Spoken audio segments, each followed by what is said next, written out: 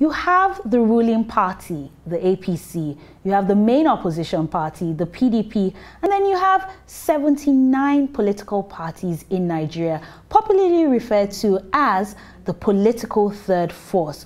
We'll be discussing the political third force in Nigeria on the show today.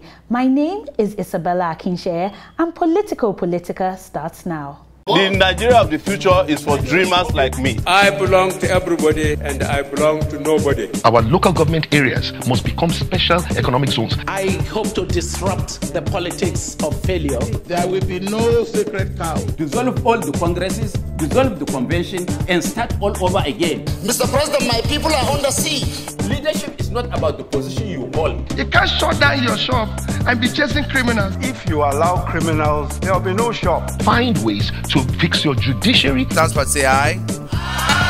And most importantly, fix the mind of the people. The party must do what is right. Nigeria suffers from a state of economic ridiculopathy, social sciatica, and political dystopia.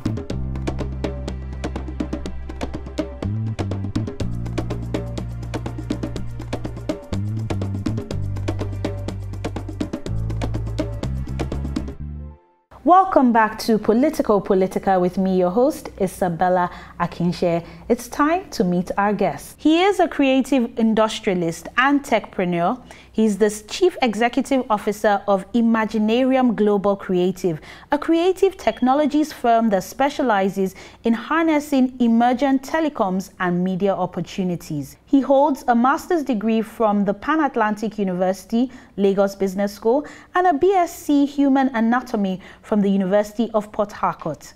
He is a fellow of the Institute of Development Association of Nigeria, IDAN. He is a member of the Information Communications Committee of the Nigeria Economic Forum and a Ford Foundation inductee. He is a founding member of Guardians of the Nation International, GOTNI, and a graduate of the LEAP Africa Program for Young Leaders. He is the curator of the Creative Nigeria Project, a non-profit that sits at the intersection of art and advocacy.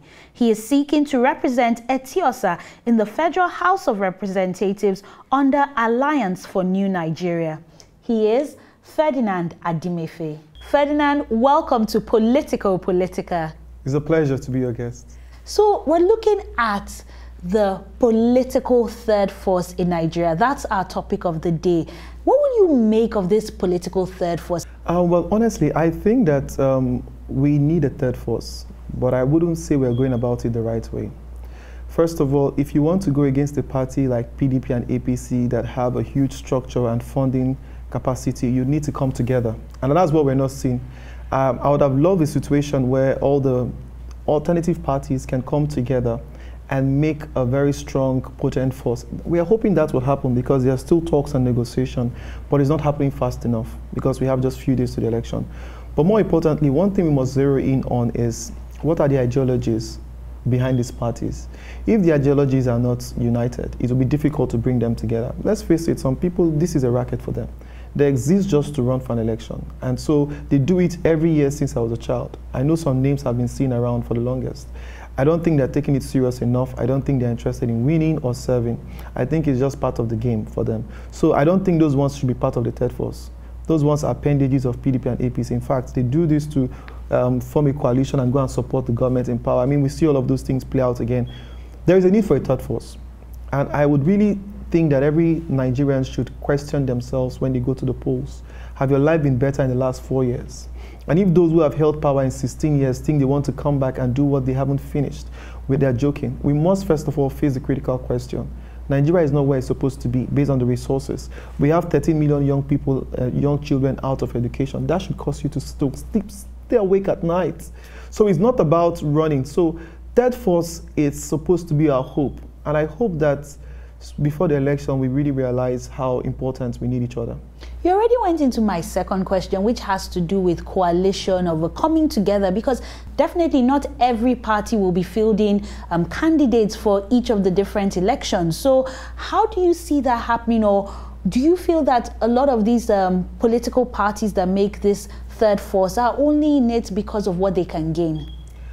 Well, like I said, the ideology behind the parties are very different. And of course, everyone is legally permitted to run if you want to run for office. What I think is even most important is that for a third force, we're not seeing that coalition happening anytime. And I wish, my advice would, people should look beyond themselves. Let's understand that this is not just another election. We have an opportunity to get our country back on track and get it to move in the direction we want to be proud of. Every day, 3 doctors are on their way out of the country. And that's brain drain. And we're just talking about doctors. If you look across the spectrum of careers, the numbers are huge. And Canada is benefiting from our talent drain. Saudi Arabia is benefiting from that. Belgium, UK, US. Nigerians are going everywhere to have a shot at a better life. I mean, we don't understand that this is almost a crisis point. I mean, when you find mass migration at the scale we're having now, it's seconded to places like Bahrain and Syria. So we're at war, but we don't understand that. And an economic war. When you have an unemployment rate that has skyrocketed 3-fold in the last 4 years, there's a problem. When you have maternal mortality still on the rise, there is a problem. So I think we must be more focused on the issues. And if you look at your country as an ailing country, you must be bothered as what can I do to fix it. It's not about me running. It's about even getting people that we trust and believe in. Because I don't know that APC or PDP have good intentions for this country. We must look beyond them. So this third force, this political force in Nigeria, which you are a part of by virtue of being in the ANN, do you feel that they're doing more for our democracy or less, being that a lot of them are not even formed on ideologies? You say ideologies, but if I went to each of these parties, will I really see ideologies there? I think on one level they are doing enough for our democracy. First, we are finding a sense where there is a more active participation, more than ever in the history of the country. We have a lot more people running in this election. So that's success on one level. That means we have awoken enough consciousness in people. And so there's increased political participation. That's happening. Like I said, but the problem for me is not just about spreading team. It's about building the momentum and then creating the significant scale that can allow us to make an impact. That is what is not happening. But on the scale of the not too young to run bill, which I am a beneficiary of, we're all running because there's a bill that came in last year that allowed for us to run. I think we need to look at creating more opportunities for women, more opportunities for young people to participate. And again, the cost of election is still the problem. The cost of election, the cost of even participating in an election, in getting through the process, and how candidates emerge. Those are part of the process for us. And so I really do think that there's a measure of success. But like I said, it could be more. It's interesting to hear you say that you're a product of the not too young to run bill, and yet you say nothing good can come out from APC and PDP. So some will say that they have the experience and they do even have achievements that have benefited you. So my question will be, what experience does this political third force have coming into the 2019 general elections? Now, when you talk about political experience, I think that somehow that is very exaggerated. It's important that political experience is needed, but in the situation where we cannot point to political experience as part of what has helped us as a country, then we must put a question mark on it. What we should be asking ourselves is, what's the competence and the capacity and the character of this person as a leader? Let's look at their corporate life. Let's look at their career. Let's look at their trajectory. Let's look at the businesses they've been able to build. If they have successes in their businesses and in their career, you can always bet on them, because the same criteria for success is universal. What you use in building a business is basically what you're going to use to run a country. Now, what we have in this country right now are career politicians. They've proven themselves in no other place than in winning election and in being in politics. So we don't even know their competence and their capacity. You won't ask me for political experience. It took the president 6 months to get a cabinet. If political experience is such a vital force, you would expect the president to hit the ground running. I mean, there are many things I admire in him, but this particular one, political experience, is exaggerated in this country. We need leadership experience more than anything else. Okay, so this political third force, some would argue that they are actually being sponsored by the ruling party or the opposition party, and like you earlier alluded to it, as to how they would later come in and choose one party to get behind and support. What do you make of this? You can't control these things. There are factors in politics. People will exist to do what they need to do, but I still think that there is a counterfeit and there is a real. There are people who exist because they want to be supported or sponsored or, pander to the politics of the day. But there are people who are genuinely concerned about building this country. And for me, that is where my focus is. My party, the Alliance for New Nigeria, is very important. Our ideology is built around nation building. And we're asking ourselves, how do we galvanize our people and drive significant programs that can help impact the common man? Anybody can wake up one day and become somebody in this country without knowing anybody. That's something that we believe in as a party. So I'm saying that for me, I didn't just go to ANN because I needed a party. I took time to study, profile the people in the party, the ideology in the party, and I said, okay, this resonates with me on a level. I want to be here. Has it been easy? I think there are many things that we're learning as a new party. We're teaching as well. And there is no funding because there is no godfather, as it were, so there are no deep pockets. But we have about 300 people running across Nigeria. And all these 300 people, they're funding themselves. I mean, we're going to raising money, doing the best we can, the little we can do. But it's not about a 100-meter dash. It's about being in the race for the long haul. Let's keep building. 2019 will come and go, but Nigeria remains, and that is what is important. So if after the election we go back and sleep, we failed, we must stay on and support whoever wins, and so contribute our ideas in any way we can to help them succeed in whatever they're doing. Because the success of that person is the success of our country. I don't think on any level, in Nigeria, for me, I'm not particular about, it's not that I must be a House of Rep member. No, that's not what I'm concerned about. Whoever is there should do what is right.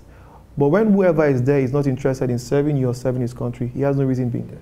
And my final question will be your predictions, the third force going into the general elections. Do you see the president coming from the third force? Do you see governors coming, House of Reps, Senate, House of Assembly? How do you think they will fare? 24 hours is a long day in politics. I think the third force can produce our next president. There is a chance, there is a possibility. But how soon, how we come together to accomplish this is where I'm hoping we can see. It will be interesting to see how many governors come from the third force, how many House of Reps members, Senate members, House of Assembly. I definitely think it's very interesting times here in Nigeria. Thank you, Ferdinand. Thanks for having me. We'll be going on a quick breather on Politico Politica, but we want to hear from you. You can contribute to the topic of the day, which is the political third force in Nigeria. Tweet at PP with Isabella using the hashtag Politico Politica. You can also make your contributions on Facebook and Instagram. The handle to follow is Politico Politica. The show returns shortly. Do stay with us. Politico Politica. Politics for everyone.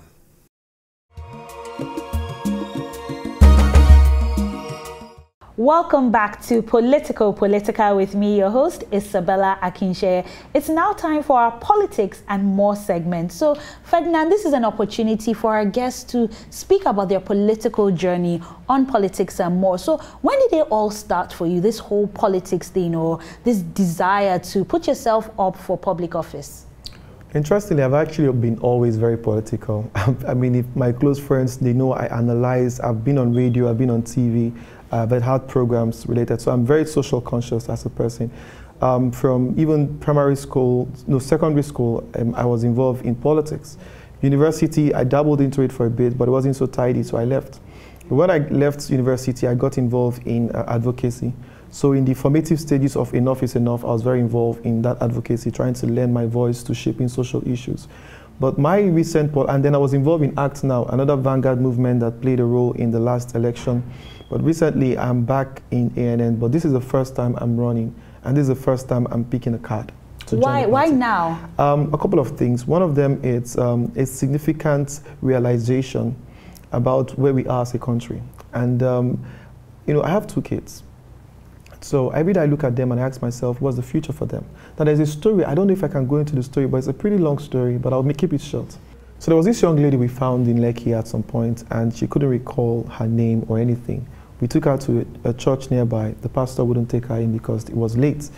We took her to the police station, they wouldn't take her in, and they said they needed a family member to vouch that we should take her to Yaba. But we ended up in a hospital. When we got there was no fuel for the gen, there was nothing. We had to follow the gen and even buy drugs that they could use to sedate her. It took 24 hours, but in those 24 hours, I saw how vulnerable our society was. That somebody who couldn't recall her name could not even find help anywhere else. And it opened my eyes to realize if this is happening to a lady, it can happen to anyone. And I think somehow we've not felt the impact of our economic realities of what's happening. My being in this race is just to move the eye of the needle. want to be able to contribute in. There are a lot of ideas. Eti-Osa, for one, it's a strong constituency. I mean, you have a lot of educated people here who are exposed. How do you galvanize and harness those ideas and channel them in a way that can impact the country nationwide? You have an intellectual base here that can shape labor laws, that can shape creative laws. I mean, this is a creative capital, not just of Nigeria, but of Africa. You know what I tell people? Lagos has no business competing with Kano, Abuja, or Port Harcourt. Lagos should compete with the global cities of the world. We'll let you speak more about your plans, you know, on our Project Lagos segment. But for now, it's our politics are more. And I still want to get more into your political ideologies. I mean, what political ideologies do you subscribe to, being a member of ANN? Okay, so for us in ANN, our political ideology is really built on nation building. And as a nation builder, what your policies should focus on is improving the quality of the lives of your people. And for us, it's about creating opportunities for young people, creating opportunities for women. Our ideology is about inclusion on every level. It's about creating an enabling environment where Nigerians can really thrive. So when we talk about inclusion, ask yourself about people at the margins of society. How do you pull in more people into the middle class? It's about economic inclusion, financial inclusion, social inclusion. It's about giving every Nigerian an opportunity to dream and aspire to becoming more in their country. And I think for me, it's pretty much the core of my essence as well, and it resonates deeply with me. So how has the reception been like to ANN? Like, are Nigerians ready for this political third force, these new parties, or will Nigerians still go back, complain on social media, complain on the streets, but when it comes to the ballot sheet, they still vote for either the ruling party or the main opposition party? I think the reception has been quite encouraging, but I think it can be more. And why that is let's not forget, Nigerians are coming from years and years of cultural conditioning, of political conditioning, where they've somehow been able to reduce to just two options, PDP or APC. So speaking to them without the language of money is always a disconnect. When you tell them about social impact, they want cash in hand. But I've seen a lot more people, even people down the economic ladder, who are saying, I don't want money from any politician. I want change. I want improvement. I want better education for my kids. And those people surprise me. I've been in cases where you find a market woman who will be coming down to give you something, or even a motorbike person saying, you know what, I want to be part of this. Now that is for me more encouraging than anything else. But we need more people to wake up to the realization that a country is not built by thinking short term. You have to have a long-term view. And any government that is not necessarily committed to the future of your family, the future of your children, is not worth being your government. But these people you refer to, this market woman or bike rider that's interested in change and not collecting money, do they make up the mass? Are they significant enough to really make a dent or to even make a change in the 2019 elections? I think for us as a party, what we are more interested in is how to make them influencers in their own right so that they can speak their conviction to others. They have conviction in what they believe, and they might not be in the majority, but they're influential nonetheless. And our goal has always been reach to as many people as possible and let them carry that message across the country. So I do think that their impacts will only be felt on the day of election, but for me, it's still a measure of success that there are few people who are waking up and realizing that 5 or 4K for every election year is not what their future. They can't sell it that cheap. It's not the plan. And my final question on this segment will have to do with political structure. So the political parties that have been in existence much longer than your political party, they have structures, they have people on ground, boots on ground, they have deep pockets, like you said. And if everybody is funding their own campaigns, then it means that some people won't have enough money to spend. How does that make them compete on an equal level with the existing candidates who have political structures? Isabella, I think that you've believed a lie. Political structure is a myth. Let me tell you how it works. So in 2015, you're saying that people who are present, let me break that down. So you have a political party that's present in 774 local governments. Okay. And then you have a political party that's only present in one local government. How can you say that the two of them have the same structure? First of all, okay, let me explain. APC has it where they won, Buhari won with about 15 million people. So what you're even seeing is further down the line, about 15 million people voted him into power. Out of 98 million qualified people, 15 million. That's a ridiculously low number. And I think there is a chance for us if the 60 million people can participate in this election. And guess what? The number of registered voters have doubled. So we just might be seeing a revolution that we don't know that is coming. I'll let you speak more about your plans if you are given the mandate on our Project Lagos segment coming up. But thank you for your contributions on the Politics and More segment. We'll be going on a quick breather on Politico Politica, but don't go anywhere because it's Project Lagos coming up after this quick break. Politico Politica. Politics for everyone.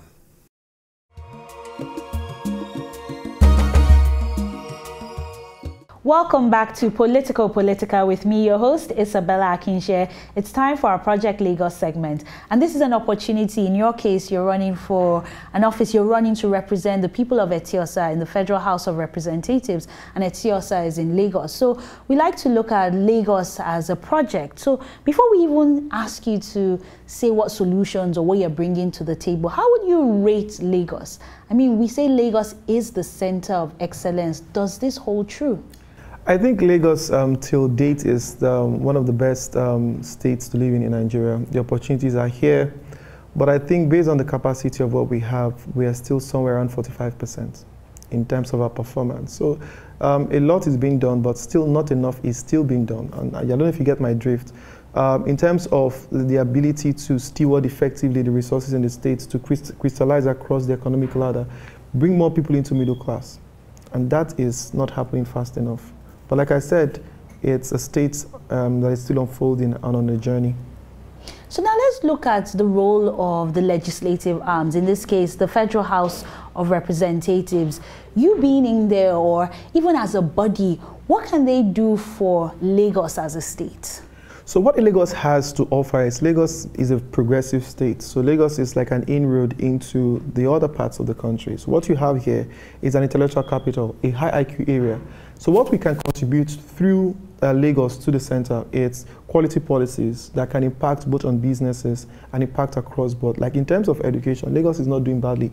But across Nigeria, 13 million kids are out of school. Now what we need to do is, first of all, how do we evolve a proper curriculum that can enrich the learning experiences of our children?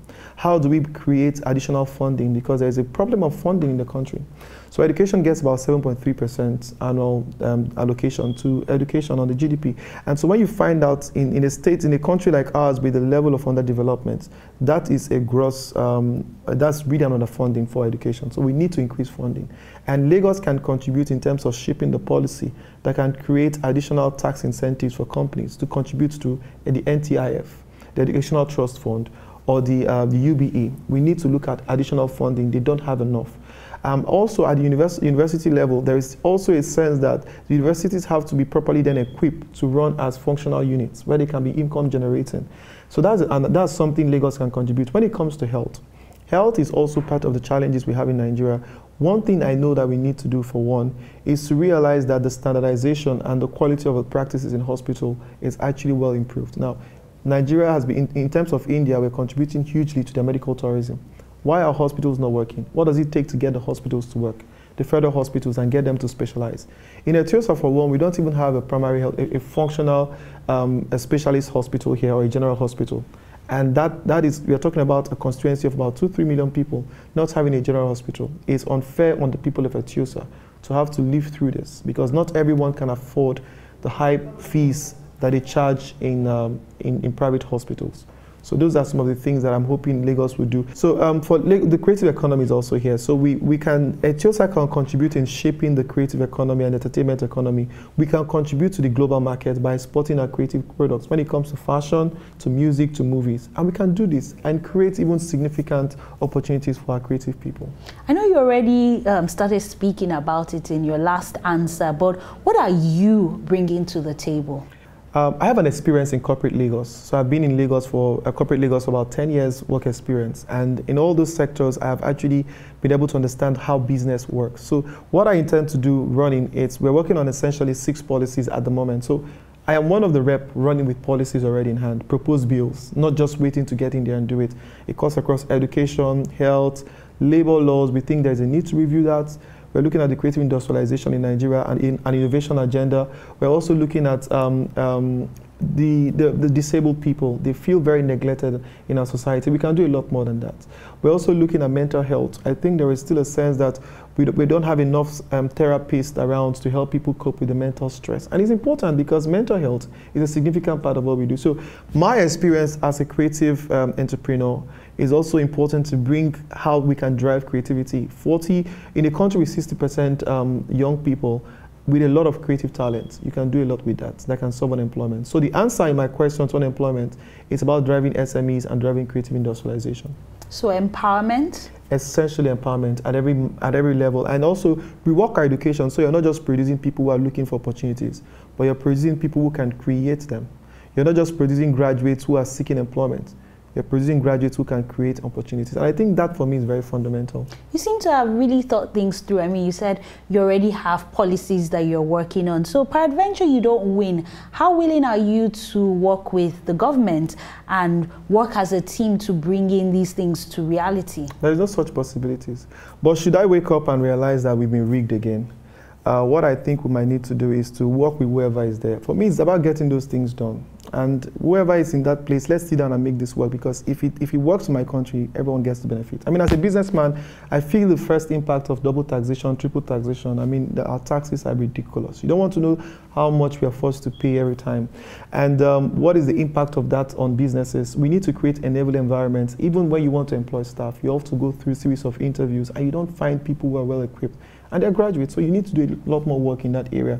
I feel that impact, but I think it's not about winning, it's about contributing, like I said. And I'll be more than willing. I think I can't help myself, I will do that, to work with whoever wins.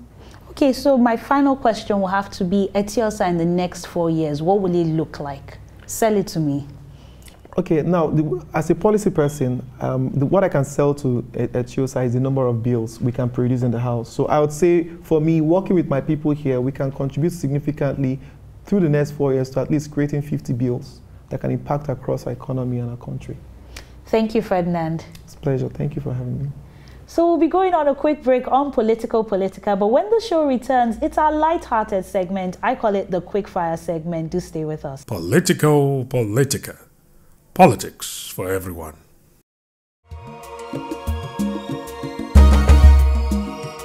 Welcome back to Politico Politica with me, your host, Isabella Akinseye. Now we switch things up. On a lighter note, it's fun. It's the Quickfire segment. Ferdinand, are you ready? Okay, I think I am. Okay, number one. The first female governor will emerge in the next elections. True or false? The first female governor will emerge. No.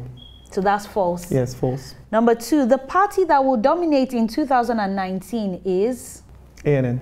Number three, young people have what it takes to be leaders because? They have the strength of ideas and the age on their side, the idealism and the passion, and to do that. And they're more in touch with the real world. Number four, the funniest thing I've read about myself online? Nothing out of the box, though. Okay. Number five, the candidate I am most afraid of? The candidate I'm most afraid of does not exist.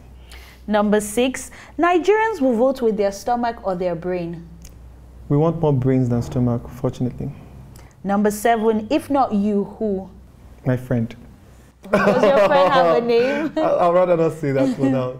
But I think, yeah, if not me, somebody that I share the same ideology with. But I wouldn't venture a name right now. Okay, thank you, Ferdinand. Thank you. We'll be checking out what's happening on the political landscape, and right after that, we'll be concluding the show on our final words segment. Do stay with us. Politico Politica. Politics for everyone.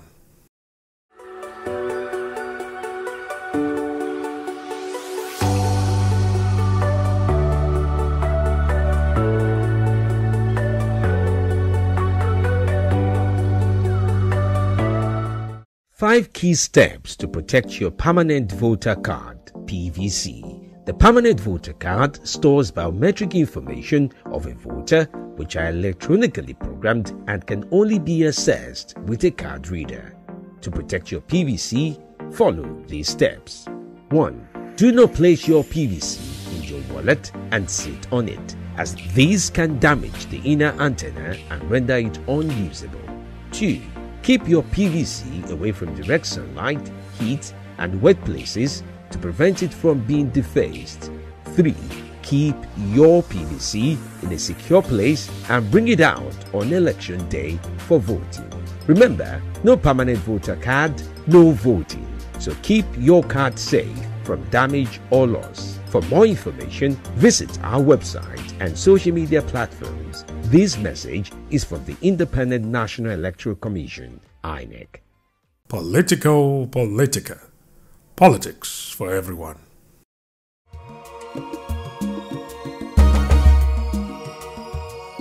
Welcome back to Politico Politica with me, your host, Isabella Akinseye. It's now time to round things off on our final words segment. As the name implies, final words, we want you to imagine that you had your final breath and you were delivering your final words to millions of Nigerians and indeed the world. So we'd like you to deliver those final words to your camera. I believe that the best days for Nigeria are here and ahead. Our best days are not behind us, they're in front of us. And I believe this country has all it takes, the people and the resources to be great. We must build our country like others have built theirs. We don't have to run to other countries to live. We have to make this country worth living. God bless you all. Thank you, Ferdinand, for being our guest on Politico Politica. And thanks for having me. And we'll be wrapping up this episode of Politico Politica. I'm Isabella Akinseye, reminding you that politics is not for the old, is not for the young, it is for everyone. So play a part and stay woke.